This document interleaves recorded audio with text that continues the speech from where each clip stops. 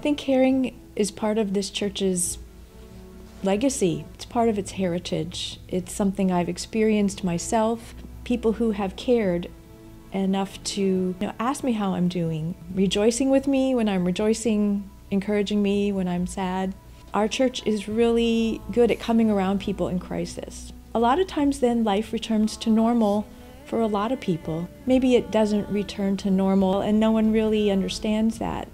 So that's where I think Stephen Ministry comes in. Stephen Ministers are the after people who come in after the last call has stopped coming, after all the friends have gone. That's when a Stephen Minister steps in and says, I'm ready to listen. I'm here for you for as long as it takes. I'm not afraid of this journey with you.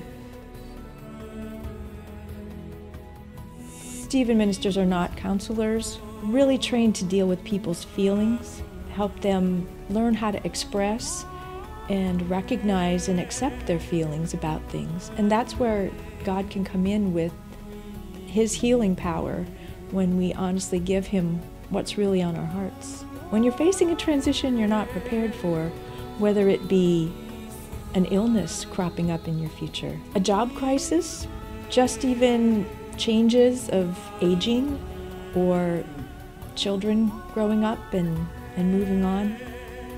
Facing transitions don't have to be huge crises, but they can sometimes throw our world upside down.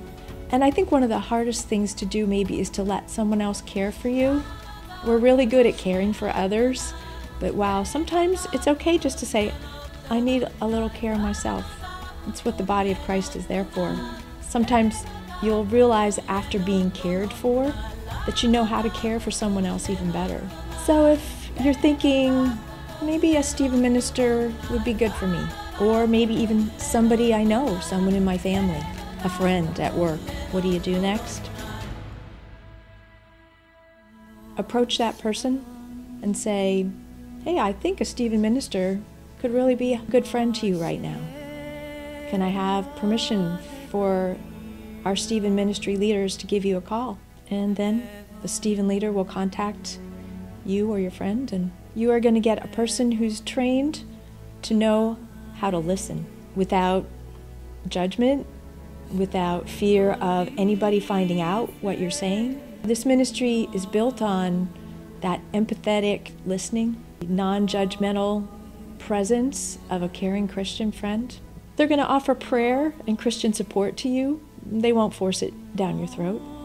But if you're willing, they're going to be God's presence to you.